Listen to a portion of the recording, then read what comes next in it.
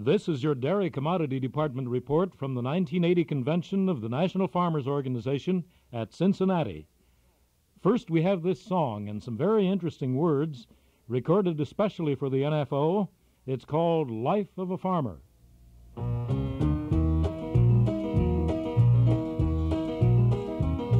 life of a farmer's a weary life.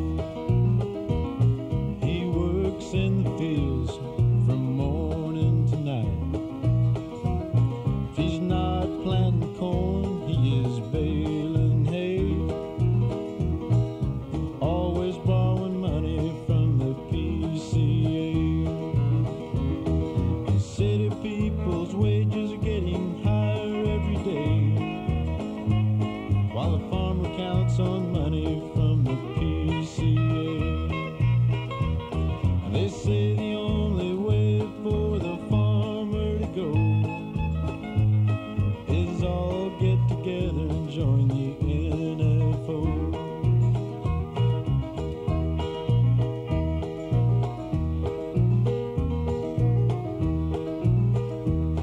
A farmer's gotta be a different kind of guy, always working harder with a little more try. When his crops are all ready to market they go, and his fate lies in the hands of the NFO.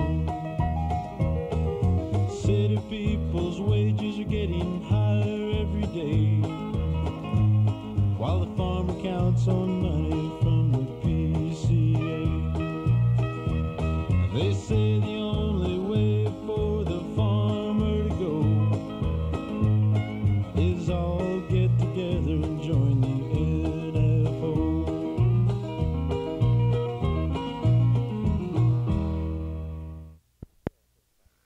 Next year at this time.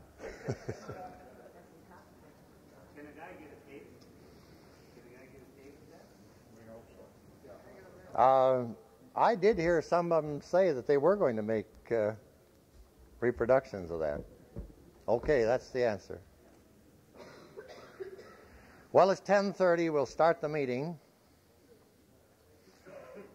I want to welcome all of you here, and even though I've been around quite a while, there is still some that I met for the first time last night. So I am Ed Graff, the director of the department. And we got news the other day that Huel Dunn from Kentucky was killed cutting wood. Huel Dunn had worked for us for many years. I believe he had a milk truck. And in his memory, I'd ask you to stand just for a moment of silent prayer.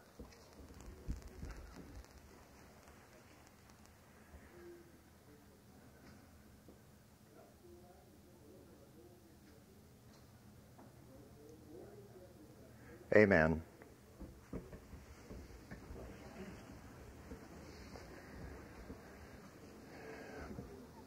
There are three of us going to take part in this meeting today. Myself, Ted McCarty, Director of Operations, and Al Scott, who is Assistant Director of Operations and in charge of the training program that we've instigated now and which is paying off. And there may not be time for any questions. In fact, I'd prefer not to have questions at this meeting, as Braniff Brown announced yesterday, but after the meeting following this one, which starts at 1 or 1:30, we'll take all the time we want to answer questions, or if you wouldn't be here, if you wanted to write them out, we'd be glad to answer them then, because it's one thing always or sometimes hurts if you cut people off in a question-answer period, and we have to do it because of time, but we still feel this is the only time of the year we can get together from all areas of the United States, and we want to give you all the information we have. We want to get input from you people, and we do have a room. It's room number 200. They tell me that it'll hold as many people as we got in here that will be available. We'll have someone in there, if small groups that you want to come in, individually or whatever, if we can help in any way. So after the third meeting, we will have general question and answer. I'll have all the regionals here on the podium with us because there are probably things happening in the area that they would have the answer for that we do not. Yesterday, when I addressed the convention just for a short time, I tried to call attention to that brochure which points out that there is a difference in the National Farmers Organization dairy program and the marketing programs of all the other marketing groups, whether they be cooperatives, whether they be independents. There's a major difference, and it has been of concern to me for some time that more of the people more or less look at us the same, as the same type of an organization as a dairy co-op or another marketing group. There is a big difference. The points we tried to establish is for you to look at that there might be just one point in those 16 or 20 that are listed there that really make the difference, that would help you in talking to somebody else to get them to come with the National Farmers Organization, put their production into the organization for better bargaining power. My part in this program today is to try and perhaps refresh the memory of some of you and to get the newer and younger members to understand what has happened in the past. I'm happy to say there are new young members because before we're through we'll tell you of the growth that we've had in the dairy department in this past year, even after we have closed down some areas, and we'll tell you why we did that. Last night I had a very pleasant surprise. I don't know the name of the young gentleman, but I've forgotten even the name of the farm. Is it Lafayette Acres? Is that young gentleman in the meeting today? Is that the name? All right, there is the young gentleman. Would you please stand up, tell us your name? Carl Babler from Wisconsin. Carl, if I remember this right, you milk about 130 cows?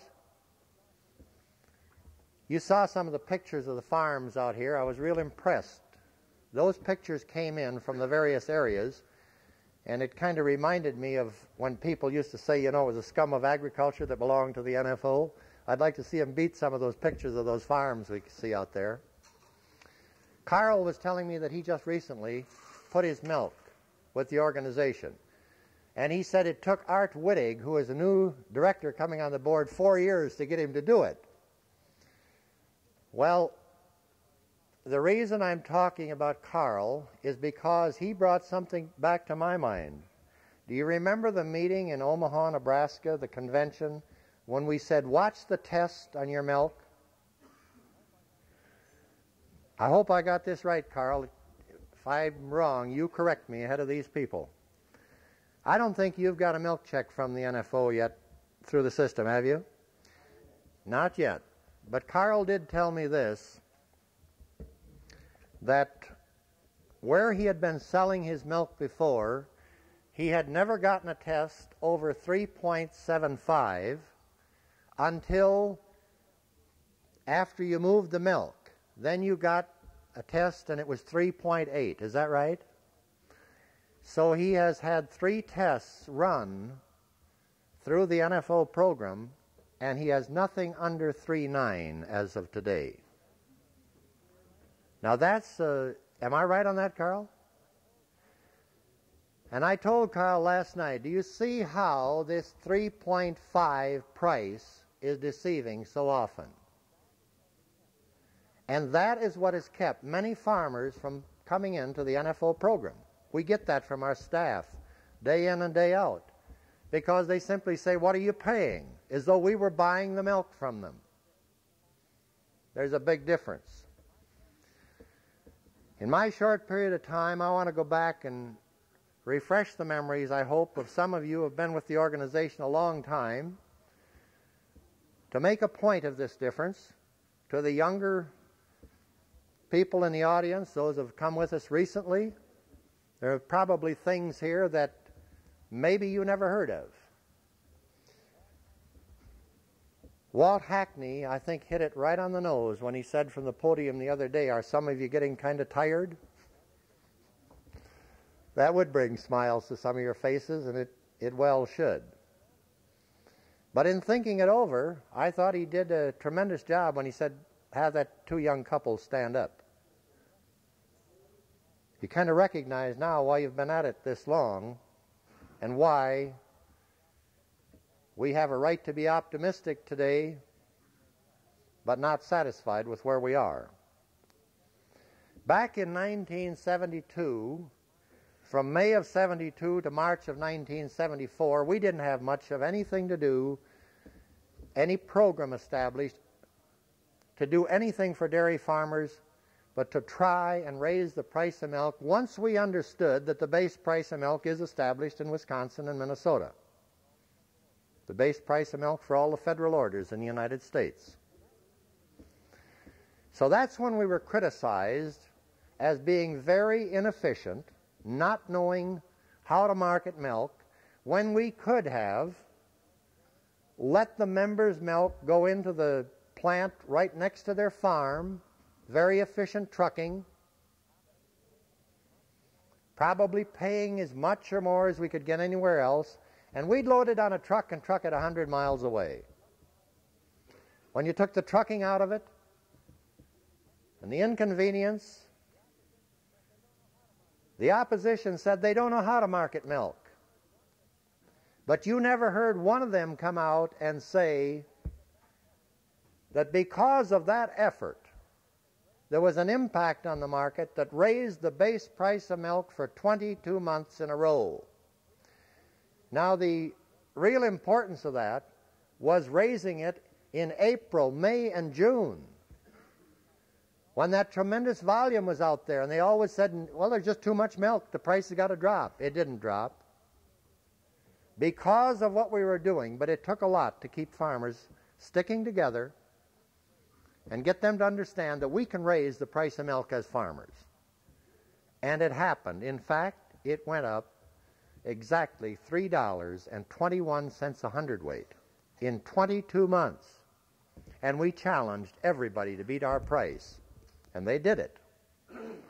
And it made us look kind of stupid, because to the farmer that didn't understand what we were doing and how we were affecting markets, it was hard to believe. But let's go to today. Carl, what did the buyer of your milk do immediately when you left? What kind of a premium did he pay? 11 cents?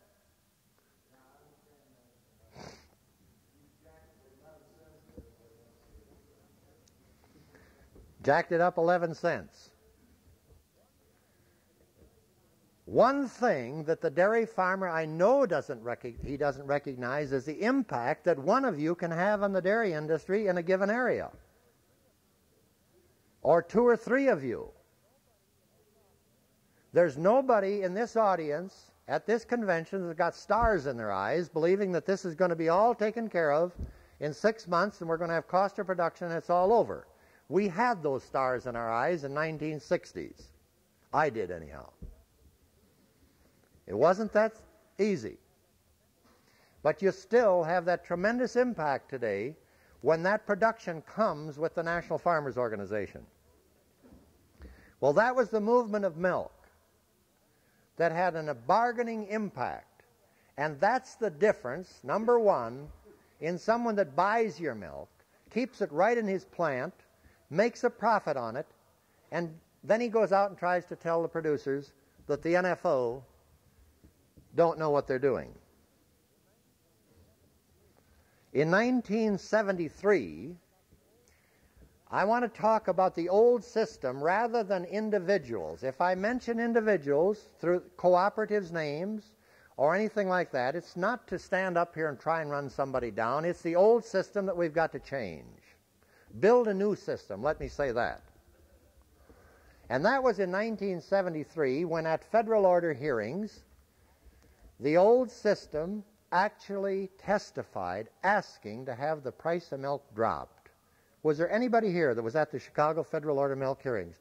There's your evidence to the younger ones or those that may have don't remember. They testified, and I've got the prints here.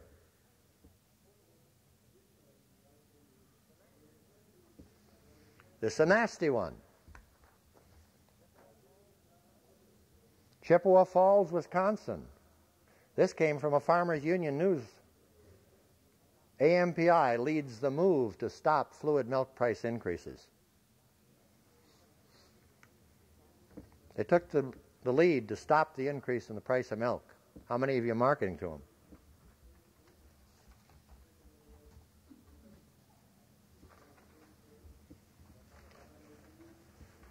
Got another one in here somewhere. Says just about the same thing. But the NFO took odds with them. That's the main point. We said we need higher prices. We testified to get higher prices. And it was then that somebody reminded me at a meeting one time that I said, look, you're going to take a bloodbath in prices of milk if something doesn't happen here, if you don't do something. And in April of 1974, through May, June, and July, the bloodbath came about. The drop in the base price of milk, $1.86 in 4 months. Any of you remember that one? You bet. Well, what did we do about it? We said it was going to happen, and let's take a look at why it happened. The old system. Turn that on. These are not real plain, but look at those years of 73, point to them, will you, Al? 73 and 74. And up on the top, it lists the products. It shows the increase in the imports. For instance, from 72 to 73, we increased from 66 million pounds to 150 million pounds. Is that in milk fat? All right. And then in 74, dropped back a little bit to 108 million pounds. But look at the other years. That was 3.5 and 2.6% of all the production used in the United States that was imported. And we move over that same year to the milk solids non-fat, and you see they went from 67 million to 335 and then 216. That was 4% of all used in the United States in 73 and 2.7% in 74. The shocker to me, of course, was butter, and there's a big story back of that one, but I won't take the time to go into it. Imported 55.6 million pounds compared to 0.7 million pounds, or 5.5 million pounds the year prior and the year after. And in cheese, which is we've always had large imports of cheese, but they increased that from 179 to 229 and to 315. And then the big one was, of course, in the non-fat dry milk, and this should just make every dairy farmer upset, almost as much upset as the system that markets milk for you today and claims they're doing a great job for you on dairy products and then manufacture margarine. Non-fat dry milk went from 1.6 million to 266 million, and 115, nearly 25%, nearly a quarter of all the dry milk used in this country had to be imported. Is it any wonder that we could say you're going to take a bloodbath? And that's what the old system did to us. Just remember that. If some of you have any doubts, as somebody this morning said, I wonder why I joined the NFO. Let me refresh your memories. That's what it cost. I don't know what that could be added up to in dollars and cents to all the dairy farmers in this United States, what happened just right there in 4 months. Do you know how long it took to get that back? It took 13 months to get back what you had lost in 3 months. It took 13 months of paying. If anybody thinks they pay dearly to belong to the NFO, let them figure that bill up once. See what that cost them. Now, from September of 1975, the base price of milk, and when I say base, I'm talking about Minnesota-Wisconsin series, it was $8.27, and in January of 1976, it was $8.90, from 27 to $8.90. In 5 months, it had gone up 63 cents. Now, that's an average of 12.5 cents per month. But then in February of 1976, we saw what the old system did to us again when the price of butter dropped 27.5 cents on the Chicago Mercantile Exchange. How many of you remember that one? All right, what did the NFO do for farmers? First of all, we printed up 5,000 of these brochures, and though it's not too plain, it says, "Dairyman, can you take a drop in your milk price of $1.50 a hundred by spring of '76? If you can, you don't need to read this." 27.5 cents in 2 weeks to affect the base price. That's the old system. We called for an investigation of the Mercantile Exchange, and January 9th, butter prices rose 5 cents under pressure of the investigation called by the National Farmers Organization. Butter prices. What happened to the base price? That's all, Al.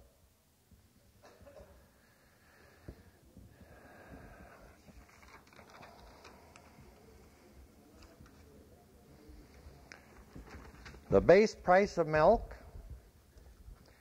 the following month went from $8.25 to $8.60, right back up 35 cents.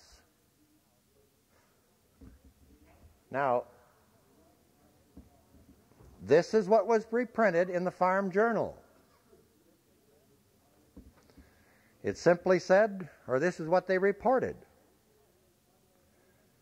the base price, the MW series price, which fluid milk prices are based, moved from February $8.25 to $8.60, all in the face of increasing milk production heading into the flush. It embarrassed just about everybody,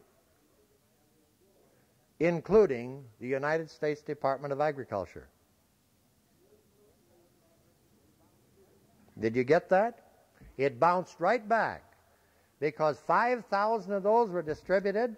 We went out, we called the meetings throughout the United States, stopped these drops. We've used it successfully twice. And this organization, that's why you joined it, and that's why you're working, and that's why the benefits are here.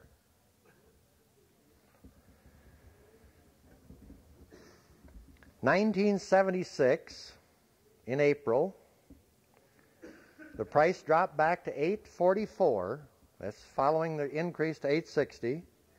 And it ended up in December at $8.25. There wasn't much gain over those years. What was beginning to happen in the National Farmers Organization? How many of you saw in your own counties, or maybe it happened to you, where you left the program because we weren't competitive? Do you remember losing some producers around you at least? You bet you do, because we saw the results in Corning, Iowa. We saw the figures. And it was beginning to get scary. We knew at that time that the farmer didn't know why he had joined the National Farmers Organization. And we knew at that time that we had people out there that were doing a better job selling their program than we were in selling ours. And they were doing it on the price, whether it was a dime, 15, 25, 35, or 50 cents a hundredweight. But I'm talking of affecting the market price 50 cents a hundred in a couple of months, or $3.21 over a period of 22 months. And being able to do it because of the support of farmers. But when they started to leave, we knew that we had to do something, and do something that would turn this thing around.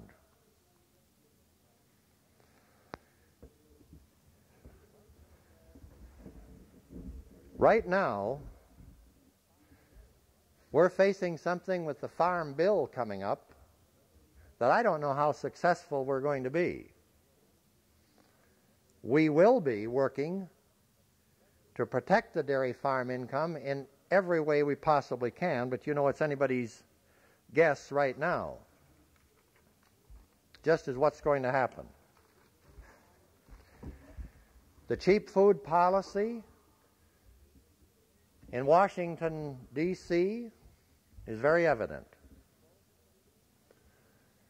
In closing the meeting, I need about 5 or 10 minutes just to tell you and show you how it's going to be easy for you to make a choice as to how you feel about the National Farmers Organization program, the old system, and what we're up against with the government and the economy as it is today. But the bright spot, the brightest spot that we have seen for years, and that is when I said yesterday that of 52 weeks, we increased in production 50 of those weeks. There was a couple we held even on. Now by month, we've gained every month. We've set some goals that Al Scott's going into to discuss. And Ted McCarty will tell you about where we stand today, what it looks like as he sees it coming from the industry.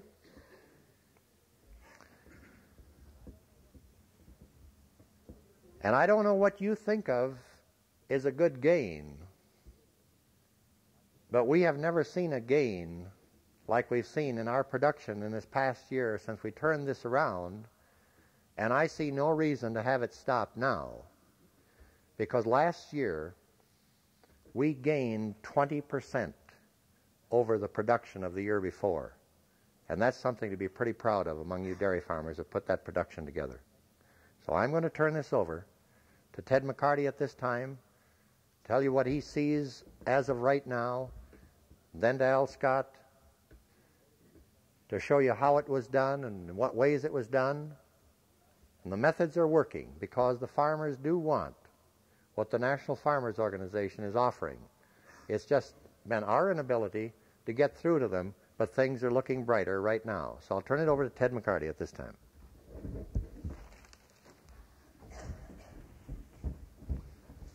Ed told you as delegates yesterday something. I have to play button Jeff with Ed all the time. I have to bring this thing down.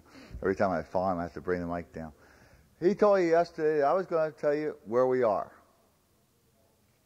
And I think I can sum it up in a few words. We're in great shape. That's what the people in Washington tell me. The dairy farmers making more money than they ever have in their life. Cost of production is $11.30, according to Mr. Howard Yort, and you're getting an average price of about $12.50. You're making all kinds of money. So why are you here? So that's where we are. We've never been better.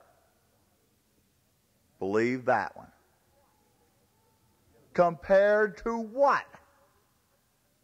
To the hog producer who was producing hogs at a cost of $42 and selling them for $28? Yes, we were better. To the grain producer who was going broke? Yes, we were better. So does that mean that we drag all segments of agriculture down to the lowest level of the bankrupt producer? Talk to Washington, and that's what they say. So we go in and we argue, hey, you got your guns aimed in the wrong direction. Don't aim them at the dairy farmer. Figure out how you're going to get the cost of grain up, how you're going to get the price of meat up, not how you're going to reduce the price of milk to get us in the same position. Yes, when I spoke to you last year about this time, this is my third convention, you're getting approximately $1 a hundredweight more today than you were a year ago this time. Big deal. So what? Your cost of production has gone up too. Interest rates. Everything you buy is going to continue to go up. Milk production this past year was up about 3 to 3.5% over last year. We hit in the United States about 127.5 billion pounds of milk production. Production per cow was up 30 pounds per month. That didn't come from breeding. That came from giving old Bessie 2 scoops of grain instead of 1. That's where it came from. Because we don't get that much in 1 year through efficiencies in breeding.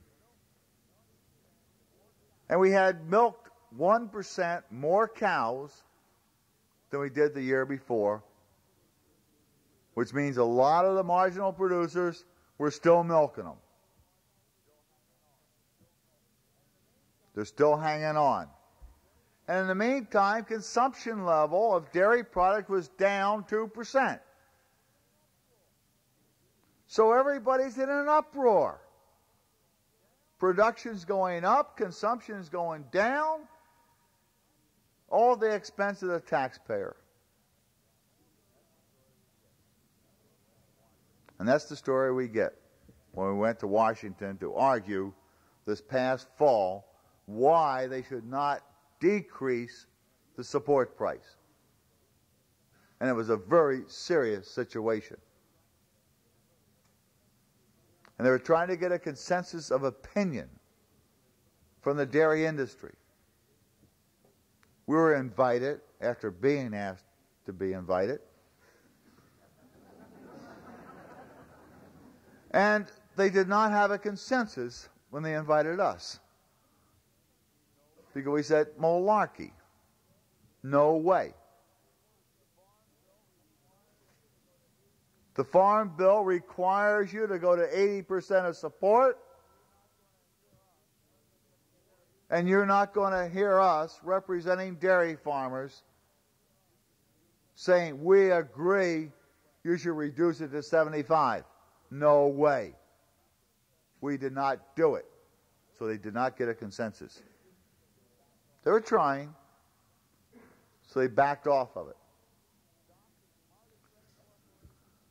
Stocks of Commodity Credit Corporation are high. No question about it. But the thing is that in the 30 years that the support program has been in effect, 30 plus, that's 1949, the Minnesota-Wisconsin price series has exceeded the support price for 26 out of those 30 years. So how much help are we getting out of the support price? In my opinion, and we had consumer representatives at this meeting in Washington, the support price benefits the consumer more than it does the dairy farmer because it stabilizes the price of milk. It assures them an adequate supply at a reasonable price. That's the reason for it. So they're the benefactors of it more than the dairy producer. But then they complain every time it goes up. And we ask them,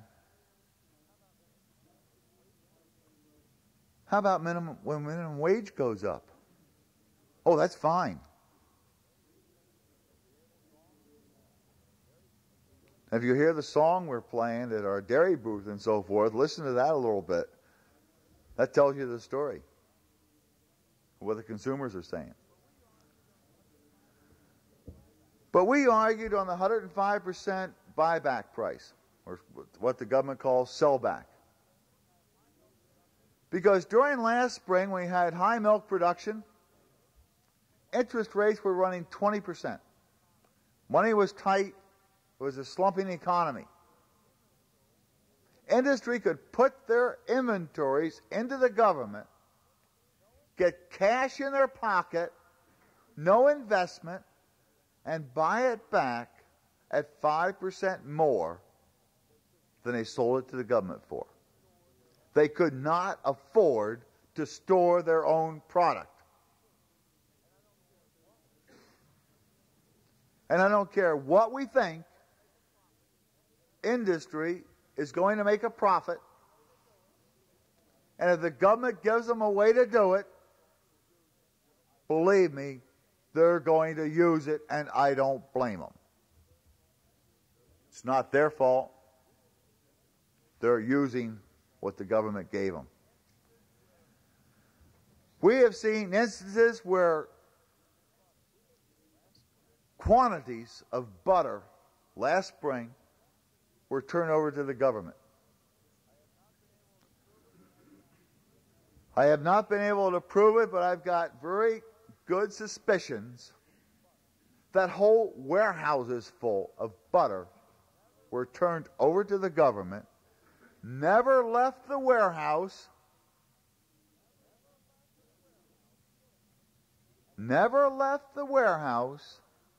and the government paid them storage because the government doesn't have refrigerated facilities.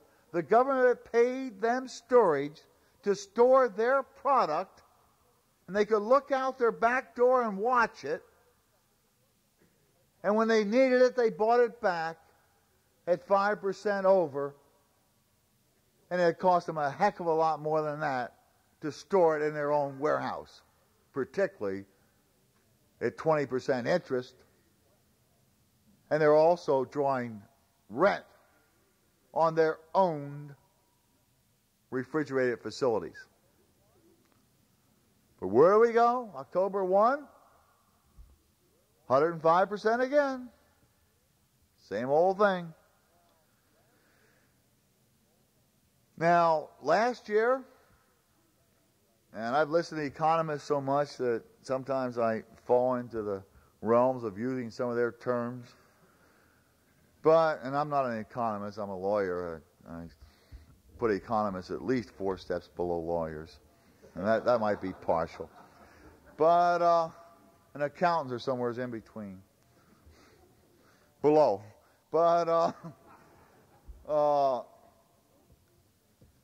we had an improved milk-feed ratio. There's no question about it. And milk-feed ratio is the cost of concentrate that will equal 100 pounds of milk. That was improved, no question about it, because dairy prices went up, grain prices stayed low. So that's where we are. Where are we going in 81? Hold on to your pants, because here we go. I don't know. Okay, first of all, we've got a change of administration. The present Farm Bill does not expire until September of 1981. So under that Farm Bill, the last adjustment of 80% is due April 1st. I feel, and I could be wrong, that the present administration that goes in on January 20th is not going to have time to try to amend the present Farm Bill, and we will see 80% of parity on April 1st. I estimate that that price will be up 85 cents to $13.65. Now today, The Minnesota-Wisconsin price series for October, November will be announced Friday, was $12.42. Still 38 cents below support. So support requires no one to pay it. It's just a nice figure the government puts out. This is what you should pay, but does not require payment of support price. As you can see, Minnesota, Wisconsin, where the manufacturing plants are, the average price is $12.42, not $12.80.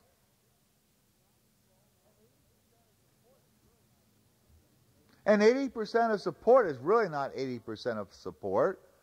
The government and the economists, for convenience sake, I guess, leave out one little word, and that's called equivalent. But they set it at 80% of parity equivalent, and that's a ratio. So if you'll take parity today, which is of $18.80, and take 80% of it, you're going to be about $2 short. And that comes with that little word equivalent that they don't talk about. So it's a rather expensive word that they leave out. But when we say 80% of parity, in reality, it's about 72%, 73%. So beyond April 1st, I don't know. There's going to be changes? Yes.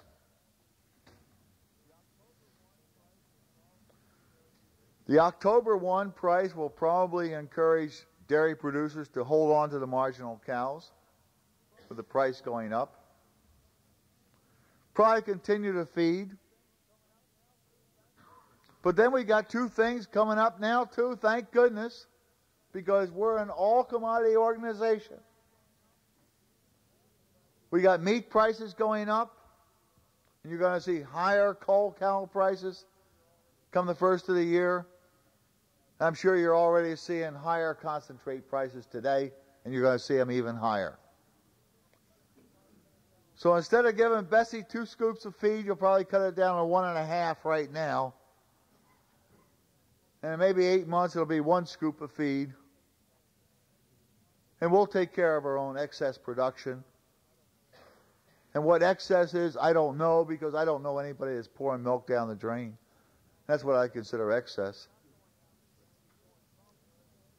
But it's not going down the drain. It's going somewhere as it's being used. If we had no imports, we would not produce enough milk for the consumption of the people of this United States. But still, we have a surplus of milk. Odd things.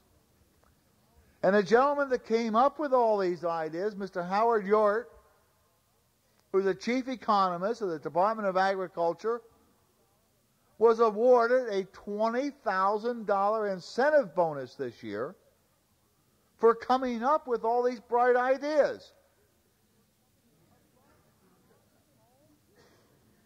Above and beyond the call of duty. But he couldn't take it all, because the Department of Agriculture has a rule that no employee can make more than the secretary. And $20,000 would have made him more money than Bob Berglund was making, so he could only take about $16,000 of it. So he didn't get it all. So maybe they'll raise the secretary's pay so that the next economist can get the full $20,000. I don't know what's going to happen. But we're going to see higher coal cow prices. But we're also seeing, you know it, I see them, we got a lot of young stock out there, better producers than the old marginal cows that's going to go to the hamburger. So we're still going to keep producing milk. But we've been in these situations before. But the final analysis is that the competitive price of milk has been higher than support for 26 out of 30 years. What's going to happen after October 1st? After April 1st?